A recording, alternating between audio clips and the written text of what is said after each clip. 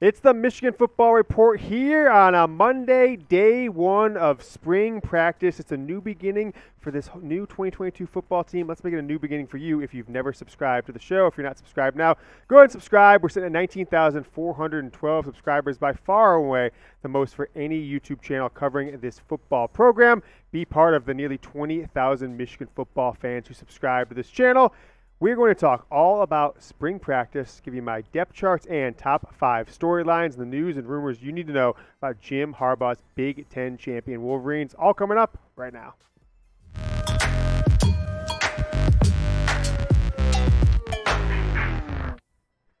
We are presented by Manscaped, who just launched their Ultra Premium Collection. Go check it out, manscaped.com. Use promo code GOBLUE for 20% off and free shipping. All right, folks, it is surprisingly day one of this 2022 spring practice for Jim Harbaugh's defending Big Ten champion Wolverines, and we are going to talk the top 5 storylines also and go through some of the depth charts that we're projecting heading into day one of spring ball. If you missed it last week, I kind of missed it. It was kind of glossed over in a lot of other stuff in the greater sports world. Last week, Super Bowl week, all this different stuff. Michigan spring practice starting today, and the spring game has been announced. It is April 2nd. It will be open to the public, and that will be at Michigan Stadium. The official time has not been announced. I'm guessing it'll be around 12, 1, 2 o'clock like it always is. Won't be anything under the lights, I wouldn't assume. And it will be free to the public. So let's take a look at what we're going to expect here over the next 6 weeks from Jim Harbaugh's program. They're going to spread it out a little more than they have in the past. 3 practices per week. So 3 this week, starting today. And, they're going to be working 5-6 days a week, but they're just going to be doing individual stuff and working with the weight staff. They'll be off next week for Michigan's way too early spring break, and then they will return the week of Monday, March 7th. 4 straight weeks. They will have 3 practices per week, all leading up to practice 15 there at Michigan Stadium, April 2nd, Saturday. Even though it's a spring game, it typically counts as one of the 15 practices that every single D1 FBS school gets every spring. So those are what you need. Those are the items you need to know going into spring practice. Now, let's take a look at the top storylines, and where else can we start? It is the quarterback battle. Honestly, the top storyline probably going into last spring practice as well, other than, will Jim Harbaugh get fired coming off that 2-4 season in 2020? So before we dive into this, I want to know from you guys, because there's been a lot of thoughts. I've seen people ask me questions, and in the comments here on YouTube, social media, just chatting back and forth with Michigan fans, is when they'll actually announce the spring, the starting quarterback for next season. So I want to know from you guys, when will Michigan officially announce the starting quarterback for next season? Go down and let me know in the comments. I actually think, whether you guys believe me or not, I think they might never do it, right? They might walk out there on September 3rd and just have never announced it, and whoever walks out to take the snap, that's your starting quarterback. So I'm going to say never. Let me know when you guys think down below in the comments. Let's take a look at our depth chart heading into spring practice. You could have put QB-A, QB-B here, but Cade McNamara, the returning starter off a 12-2 team that went to the college football playoff, lost to Michigan State, lost to Georgia. He will be my starter, at least as of today, and at least until proven otherwise or told from my spectacular sources inside the program that, hey, JJ's taking the snaps with the ones. I'm going to keep Cade McNamara there at my QB1. McCarthy 2. Alan Bowman has a 6-year left, is eligible this year. Not 100% sure if he will be on the team, but we have heard nothing to the contrary, so we're listing him as QB3. And then your 2 early enrollee freshmen, Alex Orji and Jayden Denegal, will be, I guess, QBs 4 and 5. I don't want to really put them in any order as of now, although if one of them has a good spring, I could see them overtaking Bowman, just because of the fact that Bowman doesn't factor into the future of this program. At the quarterback position, we'll even see if he's in the team or if he gets a scholarship pulled if Michigan needs it, considering he's a 6-year guy, not contributing in any form or fashion. But let me know what you guys think. Which of these 2 quarterbacks has more passing yards in the 2022 season? I think there's a good possibility that J.J. McCarthy could end up surpassing Cade McNamara in passing yards, but not be the starting quarterback at the beginning of the year. Maybe he starts, Cade starts the first 4, 5, 6 games. JJ keeps coming in, showing out better, and they make the switch sometime, middle of the season. He has a spectacular second half. So let me know down in the comments. Type Cade for Cade McNamara or JJ if you think it's going to be JJ McCarthy, more passing yards for this team in 2022. The big question right now that I'm looking into or just excited about for the spring into the fall is Matt Weiss. Now he's the co-offensive coordinator, the quarterback's coach. Which of these quarterbacks does he prefer? I think last year was probably, he's the quarterback's coach last year with, coached the offense along with Jim Harbaugh, Josh Gaddis, but Cade McNamara was his quarterback, and he won him a Big Ten title. I've been hearing ever since kind of mid to late fall around the Ohio State game and after that Jim Harbaugh and Matt Weiss were favoring Cade McNamara, not just last season, didn't really want to even put J.J. McCarthy in the games at the time, that Josh Gaddis was really the champion of J.J. McCarthy getting more snaps throughout 2021.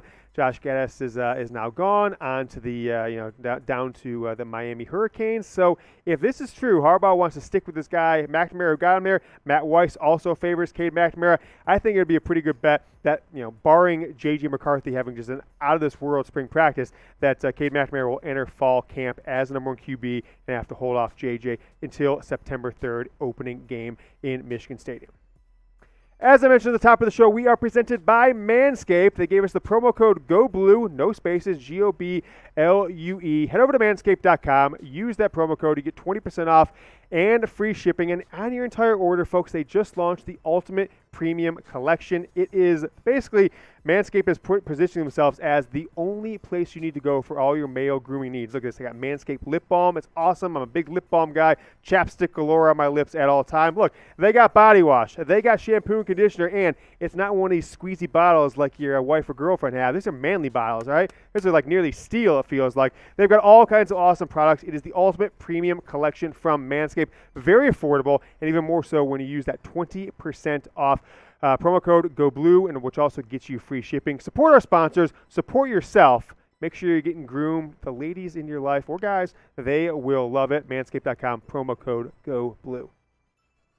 How about the offensive line, where Michigan is replacing two starters, have three guys returning from last year who were part of the starting lineup, and I think people are discounting how good this guy potentially could be. They've got Oluwatimi, who was a Remington Award finalist for the best center in the country, third-team All-American by a few publications. He might be one of the top 5 transfers in the entire cycle. There's obviously a couple bigger-name guys, some quarterbacks out there, but I really like what he brings to the table. Now, you've got 3 starters. You've got Ryan Hayes, of course, starting as well. Trevor Keegan on the left side, left tackle, left guard. And then Zach Zinter, who started for a little bit in 2020, the entire 2021 season, entering his 3rd year with the program as your starting right guard. Carson Barnhart, can he hold off Trente Jones at the right tackle spot? I think is the battle to watch, but maybe the only battle, because Olu factors in there at center. I think he's going to be the starter no matter what happens. I don't think Michigan has anyone there ready to take over. Great move for them by getting him. Trente Jones played as like the 6th offensive lineman when Michigan put 6 O-linemen in the game throughout 2021. So he'll be your main backup at both right tackle and at left tackle. Keep an eye out for Reese Atterbury entering his 3rd year. Backup at the guards, also Giovanni El Hadi and Greg Crippen there as a backup at center. Number 3 on my top storylines is the secondary, where Michigan has to replace 3 starters, depending on who you consider a starter. Obviously, Daxton Hill is gone, and who else do we lose? Vincent Gray, and I'm just losing my train of thought here, Brad Hawkins, right? So as the 3 starters. But you've got a couple of guys in DJ Turner, who emerged mid-year, and Rod Moore, who emerged mid-year, as potential returning starters. Didn't start the entire season, but will be considered returning starter this year. But we have a new addition to the secondary. Mike Sainristil was in the rotation, got, I think, the 3rd most snaps last year of all wide receivers at the wide receiver position. He is switching from wide receiver to defensive back, at least for spring. If it doesn't work out, he's not getting any playing time, maybe he would move back to the wide receiver in fall. But what Michigan is approaching this as, Mike Sainristil has 2 years left of eligibility, and Michigan has as many as 7 receivers they feel can get significant playing time this year. A lot more ability to get playing time, at least for a top-level player in the secondary versus wide receiver. So Sainristil is going to give that a shot in spring practice. Here's my depth chart as of today of this Michigan football secondary. DJ Turner, Rod Moore, both are returning starters. Rod Moore took over with 4, 5, 6 games left in the year as a true freshman. R.J. Moten there, he started some games early on. Now he's going to move over kind of from free safety or roaming safety to strong safety. I'm putting Will Green in the Daxton Hill spot right now at nickel, and Will Johnson at the nickel. G-Mon Green Was a starter to start last year, got passed over by DJ Turner. He's returning for his 5th year. He will be a starter at least in the spring at cornerback. Jayden McBurrows, McCarthy Page, Mike Sanistrell, and Jordan Morant are my backups in this setup. But I think the secondary overall is a big time focus of a lot of focus will be on that position for a number of reasons. One, biggest recruit Michigan's had in a number of years, and Will Johnson. People are super excited about him. And then number 2 is there are a lot of available positions for playing times. Guys and names like Mike Sanistrell, McCarthy Page, R.J. Morton, Jordan Morant, who've been in this program for a few years and have yet to make their mark as a long-term starter. Morton had his opportunity, lost it last year. We'll see if he can hold on to it here in 2022. As I mentioned at the top of the show, folks, I wish that I could get every single Michigan football fan in the world to subscribe to the channel, but I can't. But at least I've got your attention. So if you haven't yet, go ahead, hit subscribe. We're going to put out the most content of any Michigan football podcast or video show in the world this spring, guaranteed. Let's get to 20,000 subscribers ASAP. We need 588 more. It's youtube.com/MichiganTV.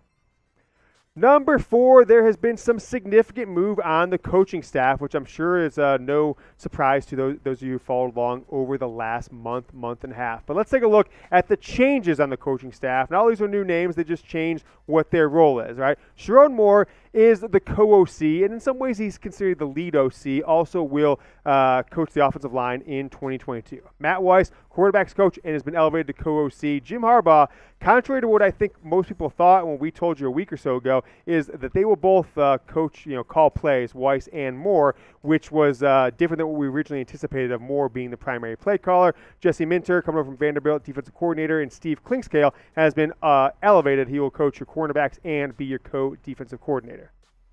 Ron Bellamy moving over from safeties to wide receivers coach, which was undercoached by Josh Gaddis the last few years. It was the position he was hired in for. Had to switch things around when there's some coaching staff upheaval last spring, and so he will be your wide receivers coach. Grant Newsome getting his first shot as your tight ends coach. Mike Elston coming over from Notre Dame, longtime defensive line coach, one of the best in the game, and he will be your recruiting coordinator, which is a change from what Michigan's done really over about the last 20 seasons or so. Jay Harbaugh remains a special teams coach and will take on defensive battles for the first time in his career. He is backfilling Ron Bellamy, and he is your new safeties coach as well. It's tough to give that coaching staff last year anything but an A+ grade. Jim Harbaugh made all kinds of moves following the 2020 disastrous season, replacing Don Brown, replacing a few other guys. Didn't have to make as many replacements, but is replacing both coordinators and is replacing Sean Nua, who is a highly rated recruiter, with probably even a better coach in Mike Elston. So last year's coaching staff, A+. This one's to be determined, but I'm pretty excited about it. Excited to see what they have. There's a lot of continuity going into year 2 of this core group, coming off a Big Ten championship. And my number 5 storyline for spring football is what is the vibe in the coaching staff, meeting rooms, the locker room, on the field. This felt like a program that had everything come together in 2021. Everywhere there was leaders in the coaching staff. There were Michigan guys in the coaching staff. There were seniors and fourth-year players who were leaders in the locker room and on the field. A lot of those guys are gone, and there was drama in the coaching staff, drama with Jim Harbaugh. I think this Harbaugh NFL drama is something we really need to keep an eye out for. Right? Will there be guys who are just salty that, hey, Jim Harbaugh misled me, both coaches like Josh Gaddis maybe, and players? Will they leave the program after spring? Happens every single year where we see guys we didn't expect, potentially starters, leave the program. And will this coaching staff mesh, right? Because they might have thought that their boss, Jim Harbaugh, was 1 foot out the door. Maybe he wasn't taking him with him. I'm pretty interested to see how things shake out this spring and into the fall. I think Jim Harbaugh, though, he needs to win back the locker room, right? I think it would be, if he hasn't done it yet in the 2 weeks or so since he came back from his trip to Minnesota, sit down every single guy on the roster, all 85 plus of them, and every single coach, and just say, hey, here's the deal, right? Don't tell them as a group. Tell them individually, right? It might take you a couple days, but here's the deal. Here's why I looked at it. I'm back here. I'm not going anywhere, and here's what I think how you can contribute to this program, both near term and long term. You do that, look every guy in the eye. I think Jim Harbaugh and this Michigan football program will be just fine. All right, we're gonna have more videos here in the coming days. Any news we get coming out of spring practice about any position changes or guys taking snaps, the one that we weren't expecting, we'll jump on and do another video. But probably see you back either late Tuesday or Wednesday. Until then, go Blue.